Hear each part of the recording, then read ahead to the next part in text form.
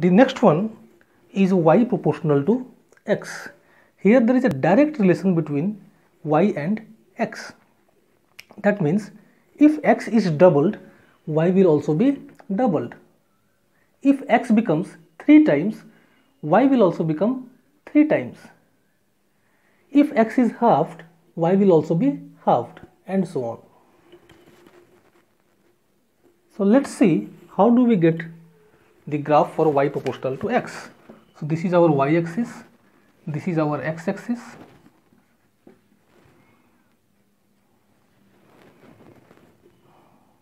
This is our origin. Suppose initially when x is equal to 0, y is equal to 0. That means we will start from here. This may not be always the case, but we assume this. When x is 1, y becomes 2. Then when x gets doubled,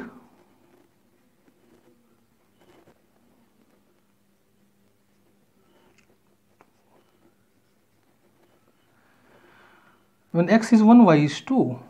When x gets doubled to 2, because there is a direct relation between y and x, if x is doubled, y should also be doubled.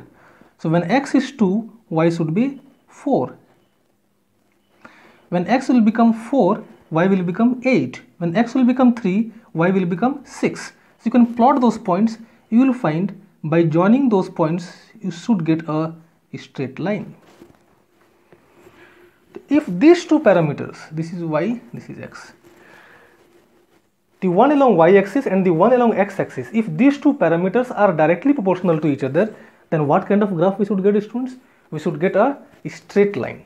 And you know its slope, how do you find? We make a triangle like this, and its slope gives you delta y by delta x. This is our delta y, this is our delta x. You can see the previous lessons how we have discussed about the concept of slope. In this case, we can have other possibilities also. For example, you can also have a graph like so. Here there is a negative slope. Negative slope means with increase in x. Here in case of positive slope, with increase in x, y was increasing, but it was increasing linearly. Linearly means there is a proportional relation. Here we will write y is proportional to x, no doubt, but with a negative sign. What does that minus sign mean? It means when x increases, y will decrease. But it will decrease linearly, that's why the graph will be a straight line. So you should remember about this also, students. Next one, y proportional to x square. This in mathematics we have not drawn such curves, but then in physics you will need them. Just remember some of the equations of motion which we will discuss in this particular chapter will have such sort of variation. One of the variable has power 1 and the other variable has power 2. If y is proportional to square of x, then the graph is somewhat like this, or it can be like this. This is a curve which we call as parabola. Now, as I told you, have not read about such curves in your mathematics classes, but for the time being, just to remember, if y is proportional to x square, graph will not be a straight line, it will be a curve, and that curve will be called as what? That curve will be called as parabola. It is opening upward and downward in these two cases. So these are the three cases which I would like to discuss. There might be some more cases, we will discuss them afterwards.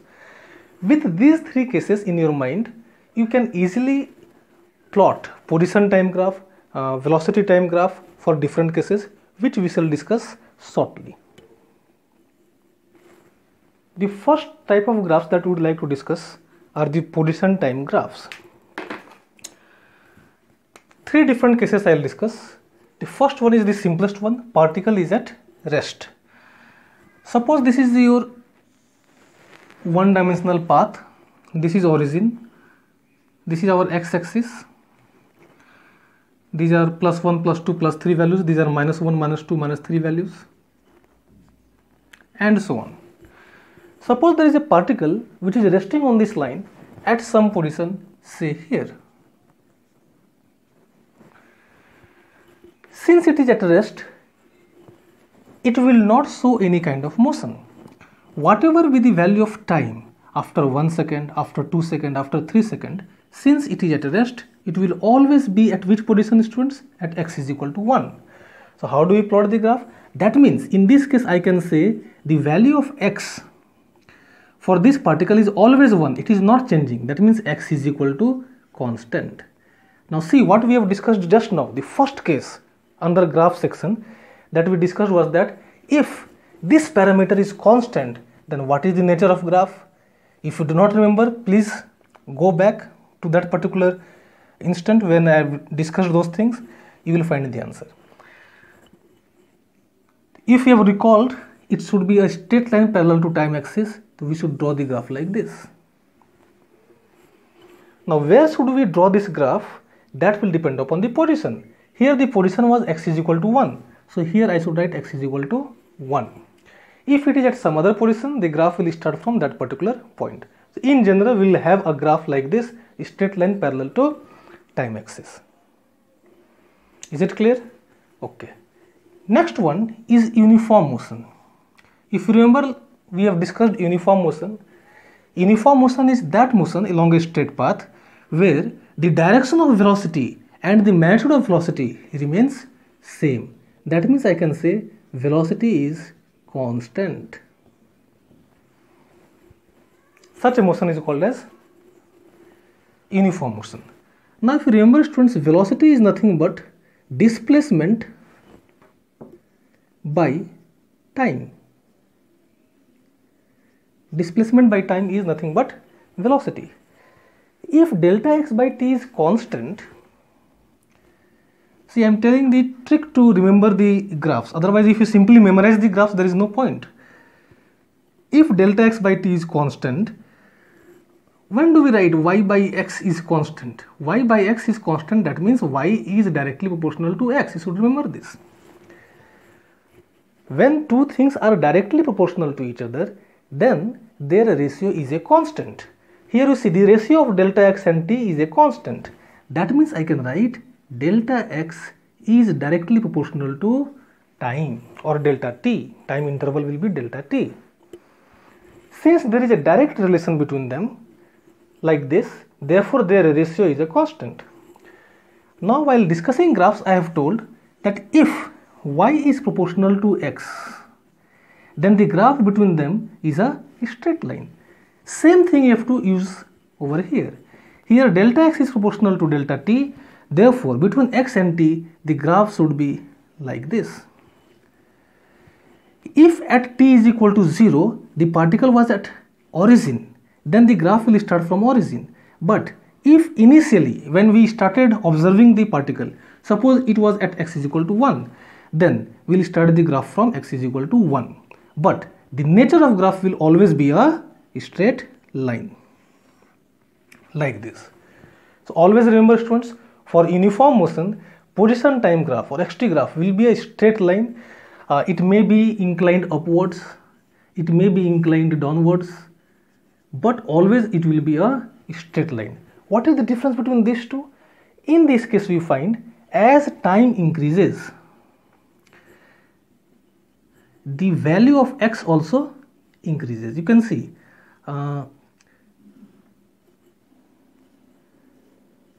as time increases on t-axis, the value of x is also increasing. Opposite is the case over here. Here as time increases, you can see as time increases, the value of x decreases. So this is the these are two different situations, but in both cases what is common, students? The common thing is that in both of them the graph is a straight line. Let us see now uniform acceleration. One thing I would like to add here, we'll read it afterwards, we have not yet discussed. For uniform acceleration, the position of a particle or displacement of a particle x has some relation in which you will find square of t. There is an equation of motion s is equal to ut plus half at square, which we have not yet discussed. For the time being, bear with me, just recall, just assume that this relation holds true for uniformly accelerated motion. Now, uniform acceleration means acceleration is uniform, that is a is equal to constant. That means velocity will increase linearly with time. In this case, I have told you earlier, students, if y is proportional to x square, then what is the nature of the graph? The graph is not a straight line, it is a curve, it will be parabolic. So the graph will be something like this. Or it can also open upward like this. Both of them are correct. Now in one of them acceleration is positive and in other one of them acceleration is negative. Now what does positive and negative mean? That depends upon our sign convention. For example, in this figure, if we choose direction towards right as positive, then direction towards left will be taken as negative. Acceleration is always in the direction of force. Now if a particle is moving, it will have some direction of velocity, it will have some direction of acceleration, and according to the direction of those quantities, we will assign plus or minus values. You have to decide out of these two, which one of them has positive acceleration, which one of them has negative acceleration. I will come back to this particular question after I have sufficient discussion on this particular topic, but that's an important thing. Please try to understand the graph and try to conclude on your own which one of them is having a positive value of acceleration. So this is all about position time graph. Let's now switch over to velocity time graph. In the same situation, let's try to plot the velocity time graphs. The first one, particle at rest. Particle at rest, we have discussed it is at rest at say x is equal to 1. But since it is at rest, it will not move. And if it does not move, we have to plot the velocity against time. What would be its velocity at any instant? It will always be 0. Is it a constant? Yes, it is a constant. Because always it remains 0. It is a special constant, that is 0. If it is constant, we know the graph must be straight line parallel to the time axis. Now where does it start from? It starts from 0. From 0, we will draw a line that is parallel to time axis. So what kind of graph we will get? We will get a straight line along time axis. So this will be the Vt graph for a particle at rest. Next we have uniform motion. Uniform motion we have already discussed. Again, v is constant, but since there is motion, velocity has some non-zero value. So it will not start from origin. It should be like so. Note that if velocity is towards right, then v should be taken as positive. Then the graph will be like this. What would happen if there is some particle which is moving in opposite direction?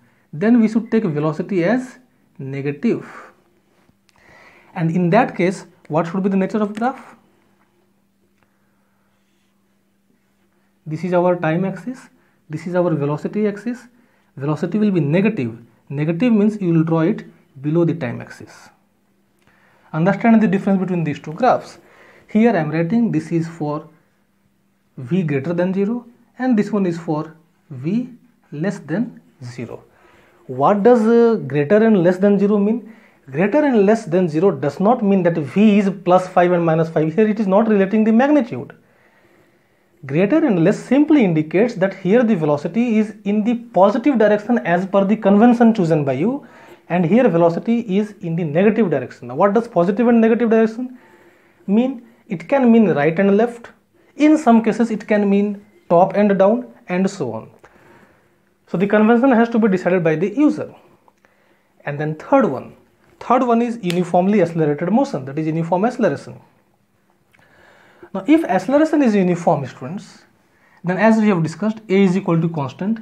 Using this analogy, how do we define acceleration? Acceleration is defined as change in velocity divided by time interval. This is our acceleration and this is constant for uniform acceleration. If that is constant, then I have already discussed, if y by x is constant, then y must be proportional to x. So the change in velocity must be proportional to time interval. If it is so, then between v and t, if there is a direct relation, then what kind of graph we should get? We should get a straight line. It may or may not pass through origin. If at t is equal to 0, velocity will be 0. That means the particle starts from rest. Then the graph should start from origin. But if at t is equal to 0, when you start observing the situation, you find that the particle was already in motion. It had some velocity. Then you will draw the graph from here. If acceleration is positive, this will be the graph. If acceleration is negative, the graph will be pointing downward. I am drawing it by dashed line. This is for a less than 0. How did we know that? See, acceleration, if you remember, we have discussed slope of velocity time graph gives acceleration. If we produce this line, it makes acute angle. Remember, whenever the angle made by the graph with time axis or x-axis is acute, acute means less than 90 degree, it has a positive slope. And if it makes obtuse angle means greater than 90 degree. You can see this angle is greater than 90 degree, angle beta. If the angle made with positive direction of time axis is obtuse, then the slope is negative. These concepts of positive, negative slopes, I will take a separate lesson on that particular thing. So please don't bother about them much. But for the time being, please do remember these essential graphs. One we have discussed was position time graph. Other one is velocity time graph. Like this, you can also switch over to acceleration time graphs. Let's see one by one. Okay. Again, we'll discuss now AT graphs, acceleration versus time graphs. For the same three situations, if the particle is at rest, we have discussed velocity will be 0 and velocity is not changing, therefore acceleration will also be 0. See, please never conclude that if velocity is 0, acceleration is 0. What I am saying, velocity is not changing, that's why acceleration is 0. Let me give you one task.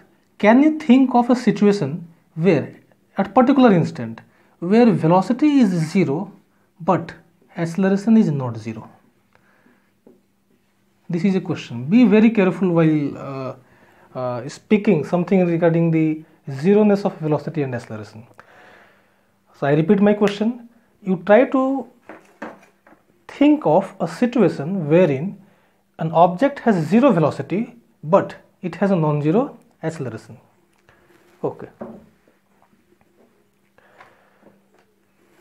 So here acceleration is 0 not because velocity is 0 but because velocity is always 0, it is not changing. So if acceleration is 0, we know the graph will be along the time axis. Next one is uniform motion. Uniform motion, velocity is constant. If velocity is constant, that means velocity is not changing. What will be our acceleration? Acceleration, how do we define? Change in velocity by time interval. But since velocity is not changing, therefore this acceleration must again be how much? 0.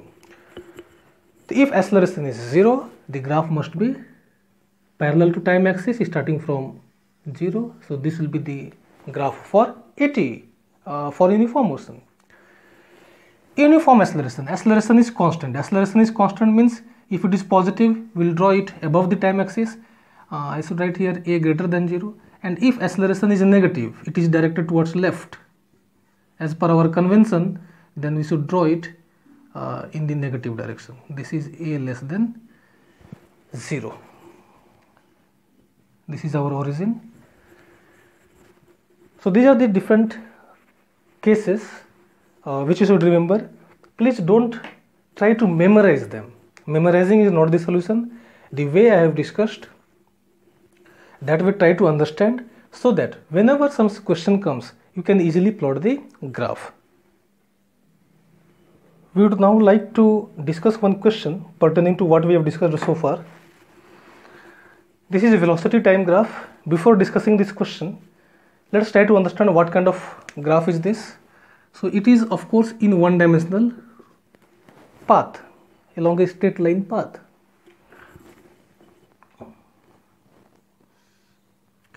This is our x-axis, this is origin, and so on. There is a particle whose velocity at t is equal to 0 was 0. That means it starts from rest, and you see this vt graph is a straight line from here to here. Let me call it as this point as A, this point is B, this point is C. Now O to A is a straight line. That means what kind of motion is this? From the things which we have discussed, we can conclude this is uniform motion. Velocity is increasing linearly with time. Then A to B, what kind of motion is this? Here you see velocity is always at 2 meters per second. This velocity is fixed at 2 meters per second. So velocity is not changing. So that means this is uniform motion. I think, I don't remember, 0 to A, I called it probably uniform motion. If I have told that, that is not correct. Velocity is increasing uniformly with time. That means it is uniformly accelerated motion from O to A. A to B, velocity is constant, so it is uniform motion. And B to C, again we find velocity is decreasing, it decreases to 0, but linearly. So it is again uniformly accelerated motion, but here direction of acceleration is negative. Here direction of acceleration is positive. Please see the slope of VT graph, you will understand. Okay, let's see the questions one by one. A. What is the acceleration? This A is acceleration in these three intervals: 0 to 2 second, 2 to 4 second, and 4 second to 6 second. Let's see one by one. 0 to 2 second, we will first find acceleration. How do you find acceleration from VT graph? Acceleration can be found from VT graph by finding slope.